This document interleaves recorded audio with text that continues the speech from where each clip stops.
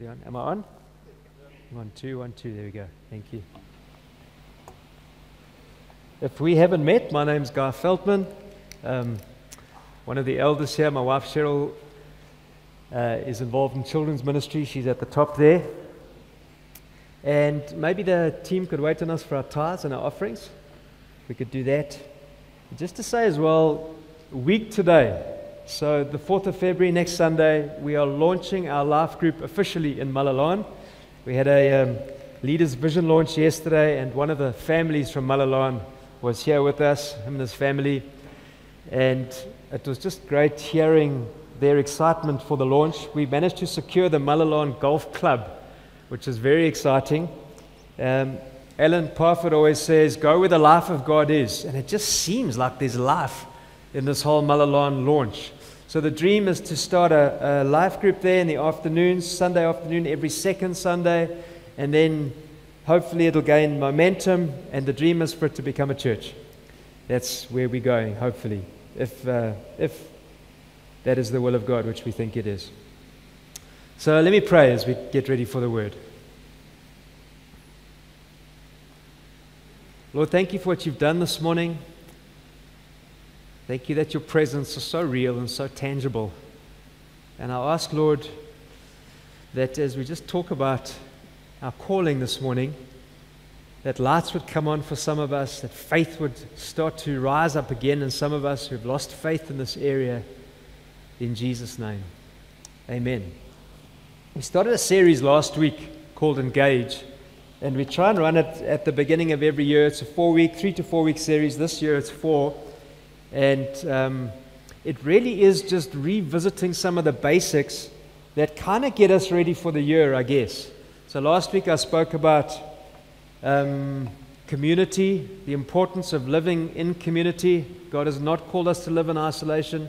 I said, and I believe this with all my heart, I have never ever seen isolation to be ever helpful. Never.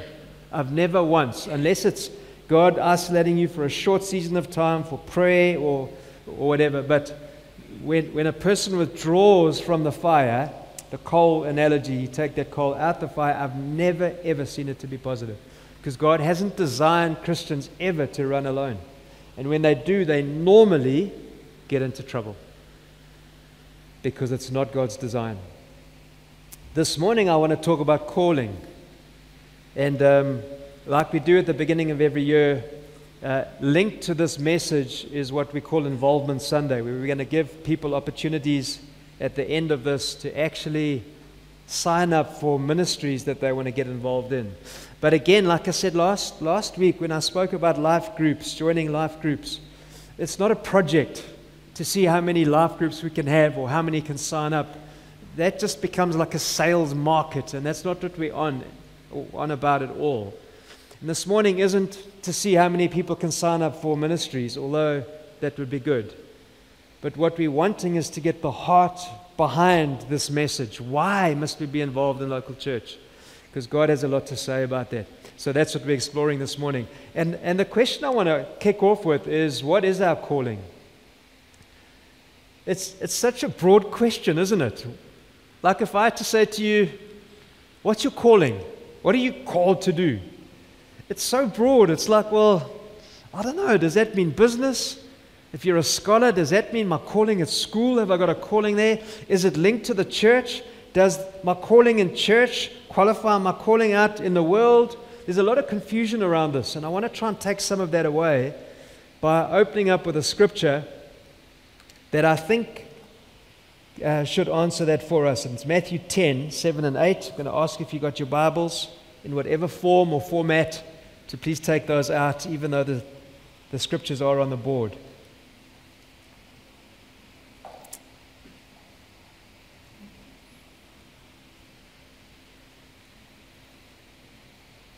Matthew 10.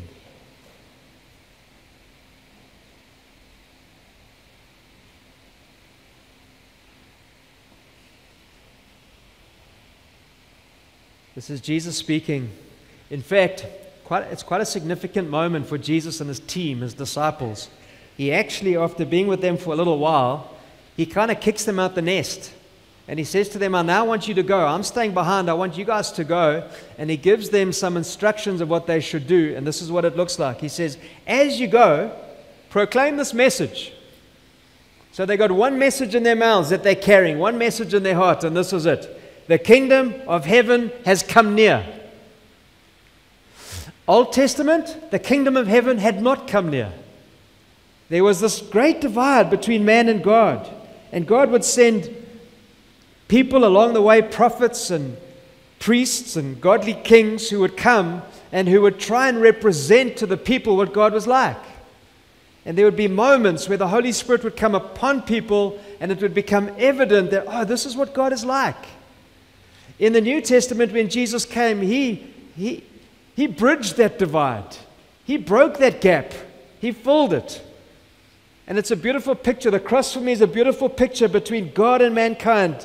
The connection from earth to heaven happened in the form of a cross.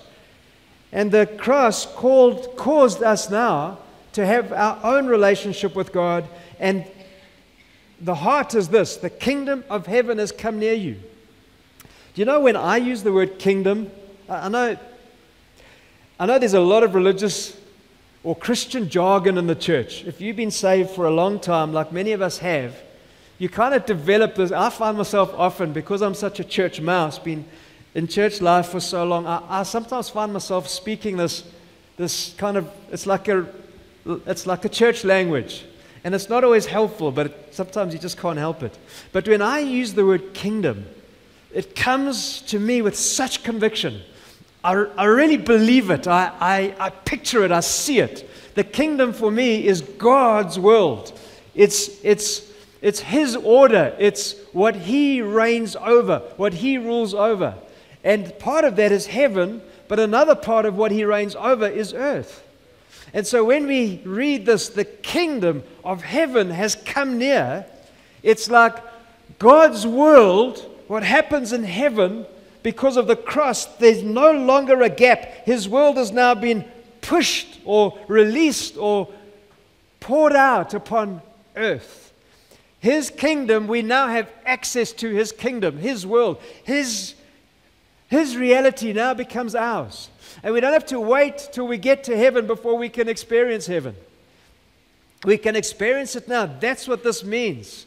The kingdom of heaven is near. It's at hand. There is no longer a gap between mankind and God. We can now walk in unity with God. We can walk in the miraculous. We can hear God on the run. We don't leave God at home when we go to school or church or university or the bowling club. He comes with us. We go with Him. It's this partnership. And as we go, there's this silent listening. It's this posture of, Lord, what are you saying?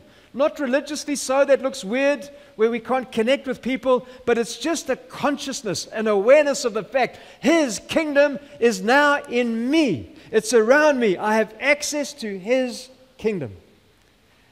That's what goes through my mind when I mention the word kingdom, because I think that's what the Bible is emphasizing. And then what does the kingdom look like? When He says to His disciples, the kingdom of heaven has come near, what does it look like? I would like to suggest that what we're now going to read, in essence, is the calling on your life of every believer. What's my calling, Lord? It's this. As you go, verse 8, heal the sick, raise the dead. I think we're going to see a whole lot more dead people being raised, where it's going to become semi-normal. At the moment, I've met a few people in my life, not a whole bunch, a few that have raised the dead before. I've had the privilege of speaking to them and asking them questions around that. But at the moment, it's like, wow. But I think there's going to come a time where it's not wow. It's like, that's about right. That's what His kingdom does. If someone dies prematurely, then surely you and I as believers can say, no, that's premature death. I command you to rise up in Jesus' name. Cleanse those who have leprosy. Sometimes this loses us, because leprosy for us is not it's not something we understand like it was common in Jesus' day. I guess in our day it would be cancer or AIDS. Cleanse those with cancer. Why does it just have to be a select few that have had the privilege of seeing a cancer just melt as we pray for them and suddenly they're healed of cancer? Why can't that become normal? Jesus seems to be indicating it by saying the kingdom of heaven has come near you. Go do this stuff. It's normal. Drive out demons. Christians should never be afraid of demons. We have authority over them. They fear believers. Sometimes we fear them way more than they fear us. Freely you have received, freely give. What's my calling, God? That's your calling. Every believer, I believe, that's the mandate, that's the commission, that's the cloud that rests over your life is go walk in this thing. Go walk this thing out. It changes everything. It makes getting up in the morning after you've had your post toasties or wheat bix for breakfast. It changes the dynamic. I'm not just going to work. I'm not just going to do this. I'm going to let the kingdom leak out of me. I've got this lovely flashlight here. It's probably a bit of a silly example, but I can't think of a better one. I almost see you and I as believers being like this flashlight. It's just kind of wherever we go, if this is the light of Jesus that's in me, it's a silly example because the light is way greater than this. And with the light in this building, you can hardly see it. But when I stand on our deck at night, we overlook a Mac plantation, and when I bring this thing out, I can see an owl in a tree. I can see a water buck that's come to our fence before. I've seen warthog before. It picks up the slightest of the slight. It just magnifies everything. And I believe that's what we carry as believers. We take this light, and the light of God penetrates the darkness, and it brings God's will to mankind around us. It brings all sorts of reactions around us. When you believe this stuff and you speak it, and sometimes you don't even have to speak it, you just leak it, and you find these interesting reactions around you where people start acting differently, and it gets so fun. And sometimes it's a negative reaction where they don't like the Spirit of God that's in us, and they might push us away. Other times you find in conversation they just start telling you everything about their lives. It's like, that's not normal, but yet it is. Because they're not drawn to us, they're drawn to the light of Christ in us. That's what it means to take this kingdom. The kingdom of heaven has come. Therefore, because His kingdom has come, go. Go. When you're going to work, you're not just going to work to sign contracts or to lead staff. You're going to work to leak the kingdom. Anything could happen at any time because this light exposes all sorts of things around us. What's my calling, God? That's your calling. How exciting is that? It honestly changes the way you do life. There's this anticipation every single day after eating your wheat bix or your bacon and egg or whatever it is. I'm on mission. I'm going to go give the old devil a hard time.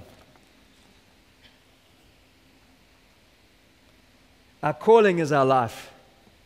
At work, at rest, at school, we are shining the light of the kingdom wherever we go. Having said that, the church does play a huge role in our calling. And this is where I want to marry the two. The lifestyle calling, which I've just spoken about, that we all have. And now, how does the church play a role in that? And we need to look at the scriptures to answer that question. If you could turn to Ephesians 3, please, verse 10.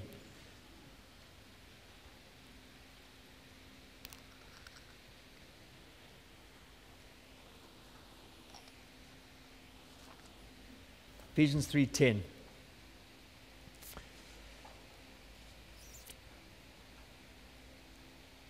This is Paul speaking to the Ephesian church, and he says his intent, that's God's intent,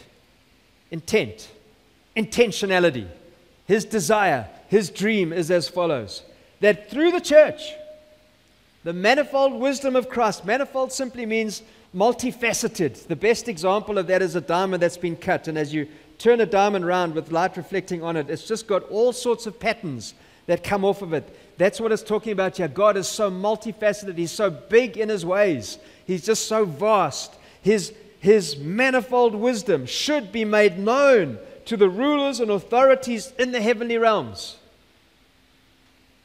Can I read that again? Because we've got to catch this. God's intent was that now, through the church, the manifold wisdom of God will be made known to rulers, principalities in heavenly realms, according to his eternal purpose that he accomplished in Christ Jesus our Lord. In other words, through Jesus, because of Jesus' power that rests within us, God's intent, what he dreams of, what he longs for, what he's mobilizing an army for, is that his church would take God's wisdom into the world. That rulers and principalities and powers, the demonic realm as well as the angelic realm, I believe, like God's saying, these realms, these invisible realms around us, will know God's wisdom through the church. The church has this unusual power. It's the most fascinating thing for me that in many ways God's restricted himself to the church. I say restricted because sometimes we are the restricting factors. When we don't believe this stuff, we limit what God actually wants to do. But when a church catches this and we're on fire for him and we believe this stuff, what happens is the wisdom of God, God's world, God's awesomeness is taken into the world. The vehicle is the church. The vehicle to carry the mighty power of God into the world is through the church.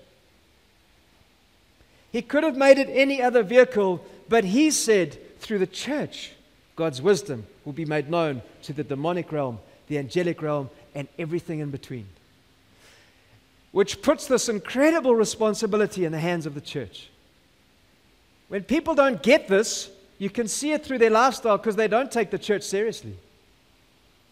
They're casual attendees, go when they want to, everything revolves around them.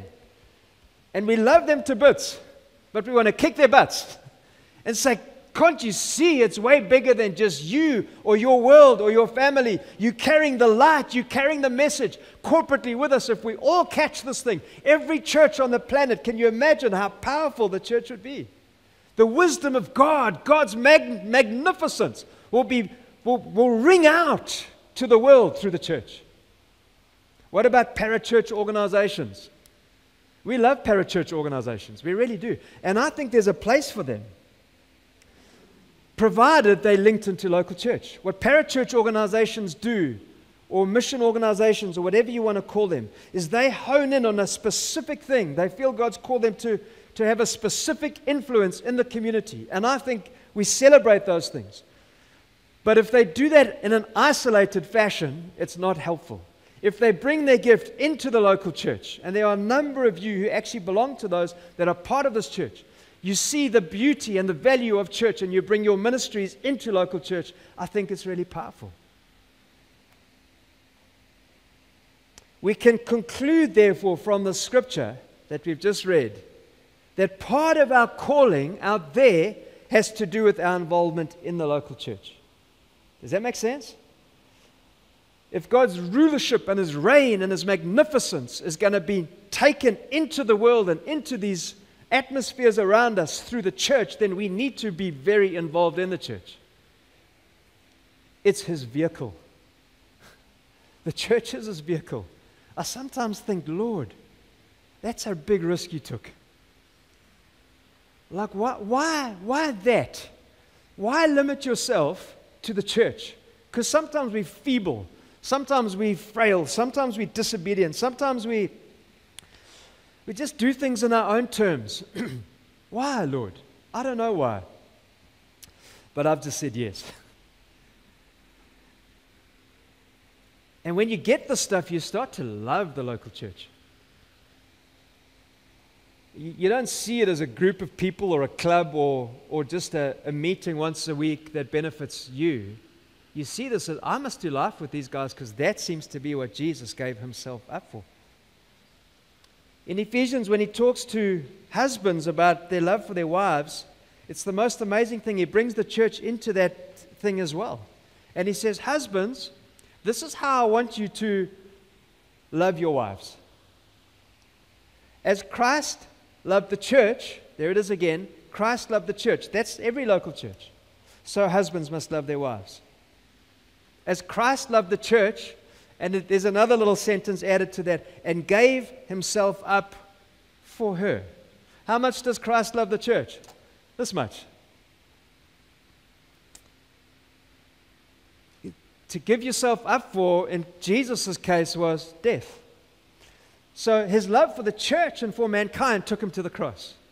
And he's saying, as much as I've done this for you, I want you now to take this love, to take the power of this beautiful picture and bring it into the world. So the church is a big deal. It carries a huge place in the heart of God.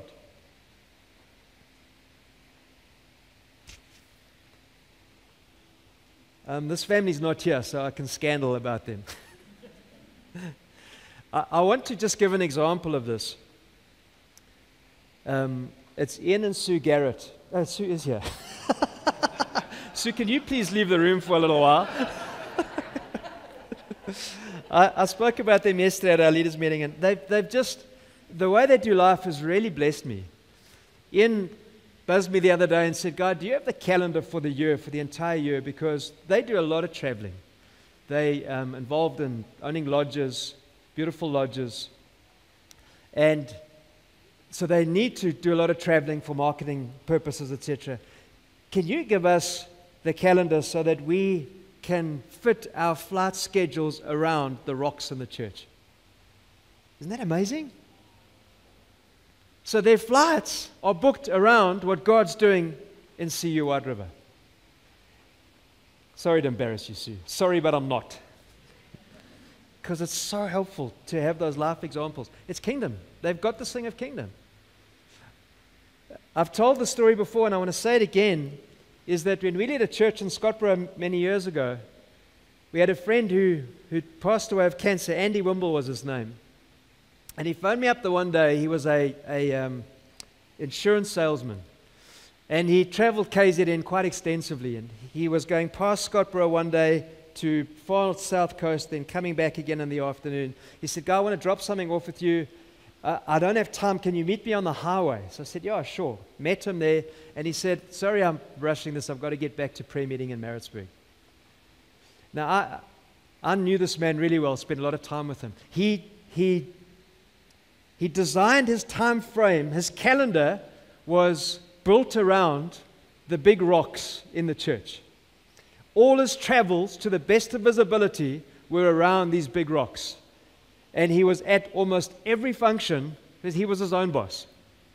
So he had the privilege of doing that. I'm just giving you some examples of what this thing could look like. We have a personal call, but then we have this corporate call. And that's what we want to do today with Involvement Sunday, is to give you an opportunity. After I've spoken, Eugene's going to come and a whole bunch of ministry leaders are going to just take 90 seconds each to tell you what areas you could perhaps get involved in. And it's fun and there's lots of banter and you can sign up afterwards. But you've got to catch the heart before you do that of why you're doing it. We've adopted this little saying, involvement equals belonging. There's something about when people feel like they belong in a family. It's the same in a family context. When a healthy family has this sense of we belong because we're involved. When everyone plays a part in the family, it's a healthy family. It's the same in the church. Involvement equals belonging. People that are on the fringes suddenly change when they get involved. And because of time, I'm going to go straight to a video, 2.5 minutes long, and then I'm going to hand over to Eugene. Let me just pray for us.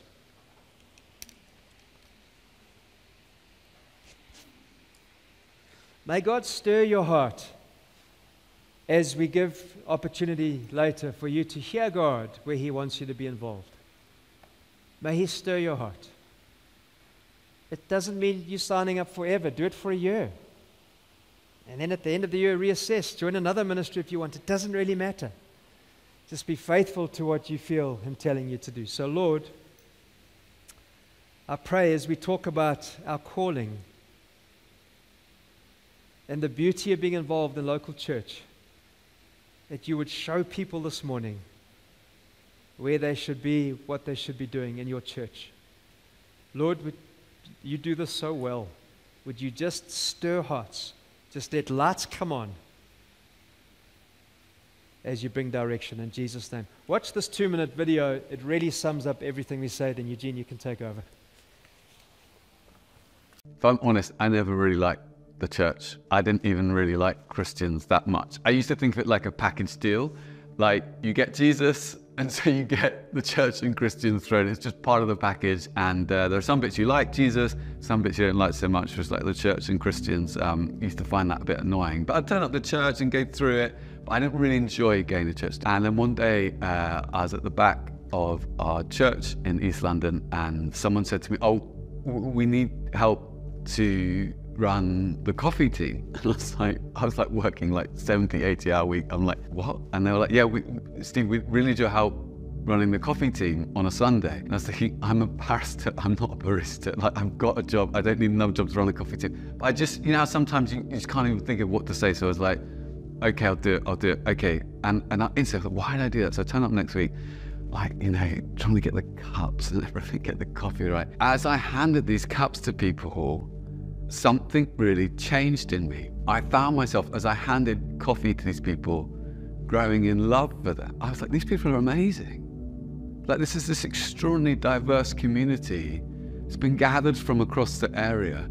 Probably not another place that looks as diverse and integrated as this. This is a miracle. And then even people I found a little bit more frustrating and complicated, as I handed them their coffee, I kind of grew in love for them. And I kind of basically fell in love with the church. And then I kind of went back to the person who'd asked me to do it. I said, we need a new coffee machine. We need better beans. We need better mugs. Like, come on, these are amazing people. I want this to be the best coffee that they get. They're coming to church on a Sunday morning. I got more and more passionate. I started to build a team to serve coffee on a Sunday morning. I sometimes say, making coffee changed my life because I fell in love with the Church of Jesus Christ. I didn't realize why it was special. I didn't realize why it mattered. And as I made coffee for people, I suddenly realized, the church is like the bride of Jesus Christ. It's like the thing he gave himself for. Like, the church is God's plan for the salvation of the world. There's no plan B. And God is going to build his church, and the gates of hell will not prevail against it. So, like, God is putting all his eggs in the church basket. And I realized over those few weeks, there's a beautiful thing here. Yes, it messes up. Yes, it makes mistakes. You'll never find a perfect church, but it's a beautiful thing. And I thought, that's what I want to spend my life building. I think that was put so well. Sorry, so we're going to start. Everybody that is leading a ministry is going to come up. Talk for 90 seconds. 90 seconds. You also said 90 seconds, no? So we agree it's 90 seconds, no? Okay, so 90 seconds. Everybody's going to have a time. There's not enough time for everybody to talk more than that. So I'm going to ask the guys to come up front and stand there, if you can, in a nice row. I'm going to kick it off with the prayer ministry. Next will be Craig. Next will be Marissa on music, Alec on sound, Lucinda and media, Bernie on welcome, Eric on set up, which is a lot to do with coffee. Talita says new coffee machine. Jean for events, Graham for father and kids, which is a new ministry, Glenda recovery group, Ian ongoing, kids, Cheryl for kidsmen, and Peter on the youth. All right. Yes. So when we get to the point where you go over 90 seconds, I kid you not, I am going to ring a big 100% solid brass bell.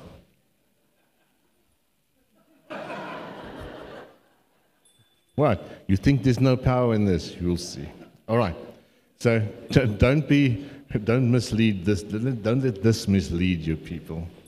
Okay. So I'm going to kick it off. So I don't have notes, but I'm actually going to just look. Say again. 5 seconds is not over. I'm still introducing, guys. Introducing, guy. All right. So I am going to start now. So, the prayer group. We meet on Thursdays at 5 o'clock in the office up here. We pray for things of the church. There's any situation, any program that we run, we're the guys who start off with. If you understand the power of the prayer to our Lord and Savior, join us. And if you want to know what it is like, this is more or less what it sounds like. Lord Father God, we worship you, we praise you because you are the King of Kings and the Lord of Lords. You are the one that put this church together. You are the one that run it, Lord. Lord, we ask you to be faithful servants to your church, Lord. We ask you that you will use us. Holy Spirit, I ask you today in this church that you would fill people's hearts in this church, Lord. That you would burn in them a desire to join one of these groups, Lord. To be part of what you have done, Lord. Lord, we worship you in everything, Lord. You are our King, Lord. We want your name. We want your kingdom to come, Lord. We want you to be made great, Lord. Yes, Lord, we love you, Lord. I ask you, Holy Spirit, that you would fill this church now. Amen. I've got 15 seconds to spare. All right, so the next one would be Craig. I'm taking your 12 seconds. Okay, I'm starting now. My name's Craig. My wife and I, Brenda, she's in the States right now advocating for Senani, which is what I'm a part of. We lead that ministry. It's the regional outreach for Church Unlimited. And our mission is to mobilize, encourage, and equip the church to care for the spiritual and physical needs of orphans and vulnerable children. Senani is a great way to put your faith into action. And so Richard was talking about holy ground yesterday. And for me, holy ground is standing in the presence of the poor. Why do I say this? Because it's very important to Jesus. And when you join us on a home visit and you look into the eyes of the destitute, you encounter Jesus. You live out Matthew 25:35 and James 1:27 and probably a whole bunch of other scriptures. Guys, people from all over the world sacrifice their time, their holiday, and their resources to come here to be a part of the privilege to do what I just described. In fact, we've got teams coming soon. But you guys have a backstage pass. So, how do you get involved? There's two ways. There's more than two ways, but the first way, this year, we've decided to make it easy. Wow. That's one way. Come on the 24th, and then join our volunteer thing there. When I was a young boy, I used to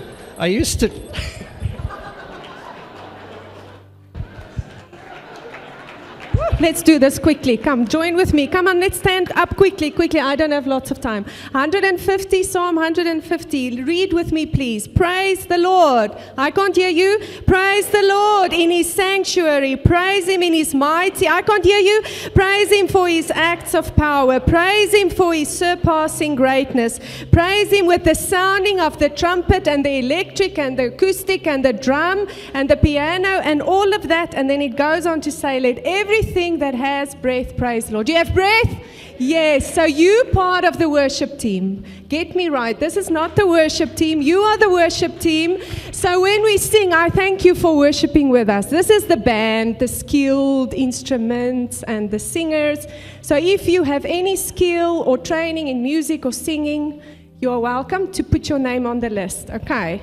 And then worship evenings. If you want to come experience an hour and a half of worship, please join us for our worship evenings. It's extraordinary. And remember, you're part of the worship team, so you need to be here. Okay, thank you.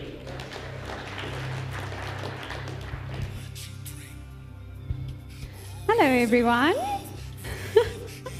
So I get 3 minutes because I'm speaking about 2 ministries. So do you hear that? Love with you. So all the music that's going on, that's part of the team that's at the back. So that's the sound. It might sound funny because I'm here now. I'm not there to make the bass sound nice. But we've got a media team and we've got a sound team. So the sound team is split into two. You do the sound. So if I sound really loud now, I apologize. I am not there to turn myself down. We do the lighting as well. Okay, that wasn't me. So the sound and lighting, and then we do the media. So you'll see all the media slides that's going on here. That's what we do at the back. So if you like to do something in the background, please come and join us. So the sound, it's awesome. We work on the sound desk, but we ask you, you need to have an ear for music. I mean, if you can identify the different instruments, like you know this is a piano, and you know that is the drums, and you can identify the different sounds, we'd love to have you there. But if it's hard for you to identify music or harmonies or so forth, we understand, we love you. You can come here and sing along with Mariessa and them. And so, yeah, we do that. So we'd love to have more people. We've got a very, very small group that does the sound. And we'd just like to encourage you guys to come through. Okay, so I've got another minute and a half left. They just showed me. So that's with regards to the sound and the lighting. And then we also do this video recording. So hello to the online people. And then we do the media. So if you like to do the songs, you want to go through the songs, you just feel you want something like that to serve behind the scenes, we do all the music, we do the slides during the sermon. So if there's not verses and stuff up there, please do not think it's our fault. Sometimes the preachers, they don't give us that, but we try and be promptly, we try and give you verses. So if you've got that intuition, and also just know that the Lord is with us at the back. So even if you're behind the scenes, you need to work with the Holy Spirit, because this is a unity. What goes on in front and what goes on in the back is one team. We need to work together. So we'd love to have you. Please sign up. We'll be out there.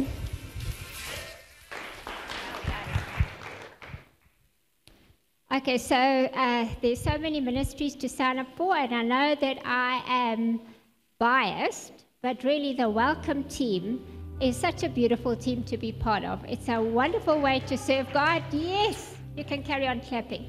So if you have a voice and a friendly smile, you qualify. And by the way, 90 seconds is far too fast.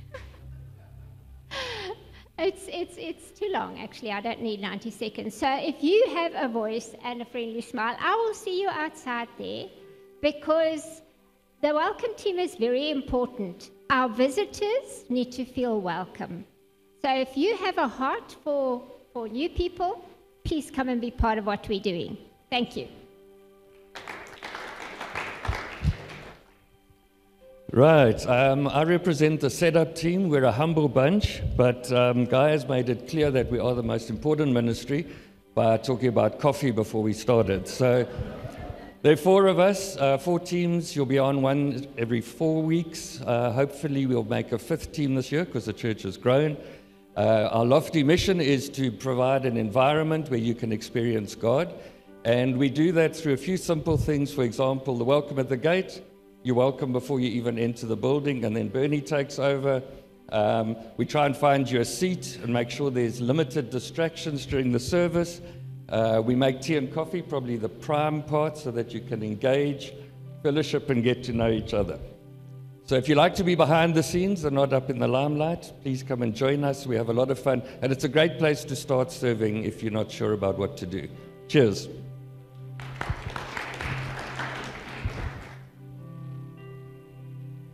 Good morning, church. The events is basically feeding people and making our church look beautiful for all of you. There's nothing more inspiring than having a meal together. Fellowship is so very important. It's not like was through Alpha, where we cooked for almost 11 weeks for 240, 260 people every week. This is every 4 to 6 weeks. If we have a worship evening, we have a prayer evening where we get together as a church, we have something to eat, to drink, The place looks beautiful, and we worship our mighty Lord. Thank you.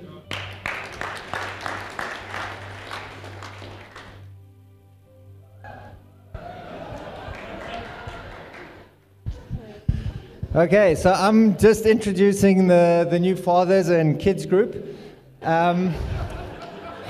What this is all about is launching our kids from our shoulders, sending them further than what we are. And I want to invite all the fathers. We want to make the fathers great. What you're doing, we want to make that great. We need fathers that are about to become fathers. We need fathers of every age group of kids. And we also need fathers that kids have left the home, because there's a lot of kids in this church that don't have fathers, and they need fathers again. So we're asking the fathers to come out. We're going to make cohorts of fathers and do stuff. We're going to learn how to do stuff, and we're going to get excited about doing stuff with our kids. And yeah, I'd really like to encourage all of you to come and join us to do it. Thanks.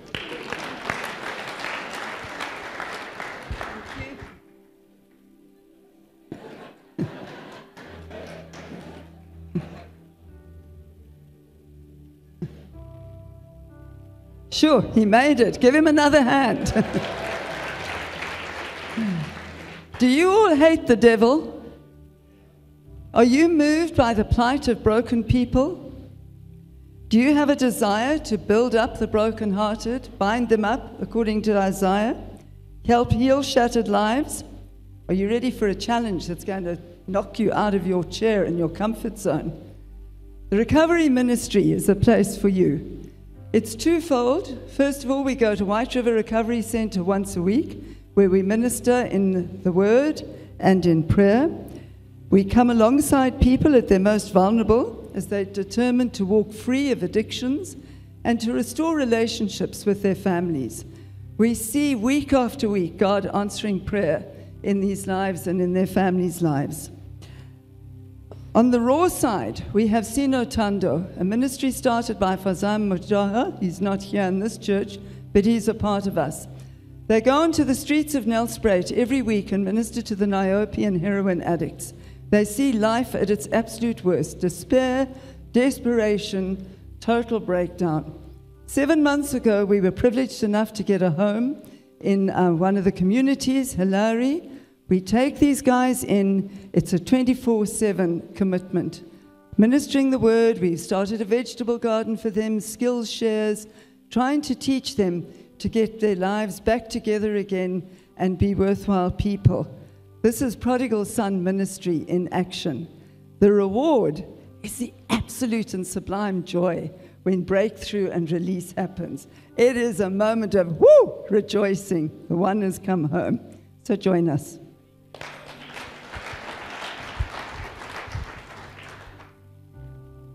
One of the most beautiful things is that when you experience the working of God in and through your life, when you are just yourself, and that's what we do, is that we go and express the love of God outside of this local church. It's going into other churches. It's just being the very best that you can be for God.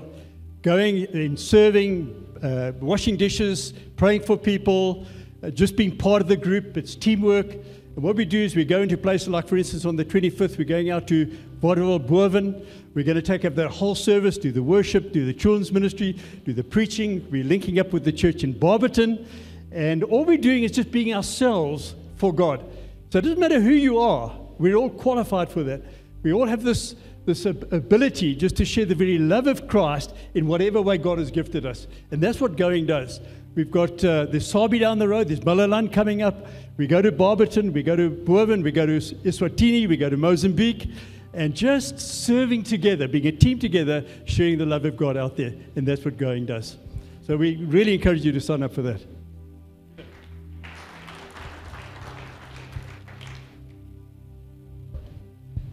Good morning. So, with Kids Ministry this year, we kicked off with an 8-week series on Better Together. We're teaching the kids how best to serve and care for our community and one another. And so this is where you guys can come in. We are hoping to encourage you as a family to help serve and raise up the next generation of children who passionately love and follow Jesus. This is how you guys can get involved. Let me just stand out the way.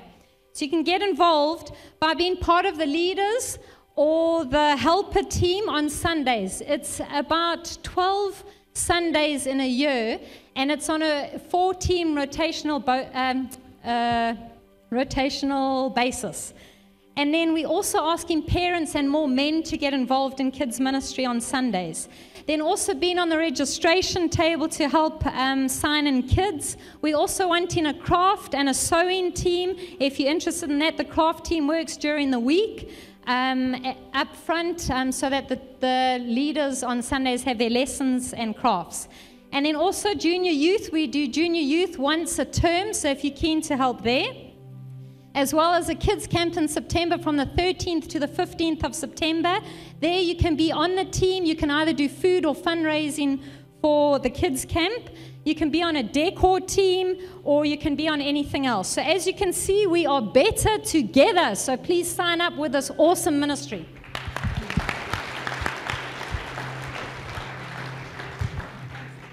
Well done, guys and girls. Stop taking my time.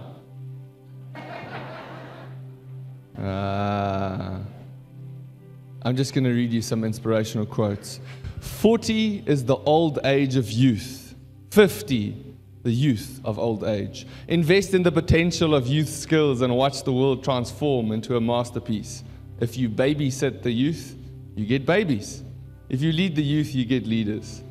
Enjoy your youth. You'll never be younger than you are at this moment. With the youth team, you're going to help us out with Friday youth, Sunday youth, youth life groups once a month, and activities like camps. We need help with tuck shops, connect teams, games, logistics, and teaching. You will be humbled by the teenagers. They are jumping Red Bull bunnies full of energy. So we want you to match the same energy. I'm just going to give you a bit of a sneak peek of how youth works on Fridays and Sundays. Hello everyone, welcome to youth. My name is Peter. I used to have an afro, guys. Dylan, where's that photo? That's real, guys. I broke like 7 combs on that thing. So, yeah, guys, we're just going to go into a time of games now, and then I'm going to bring the message. Just remember, games, it's not about having fun, hey? It's about winning. So, yeah. But great to have you here. Enjoy.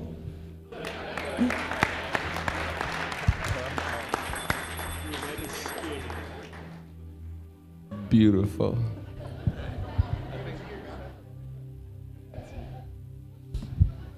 Awesome. I didn't realize I was closing up. Thank you for coming. Go sign up. If you have never given your heart to Jesus, and you're here today in the midst of this unusual service, and you feel it's time, you've led your own life for too long, and you want to have the privilege like we have had of becoming a follower of Jesus, come and see us afterwards. Otherwise, bless you, have a lucky week, go sign up, have some coffee, cheers.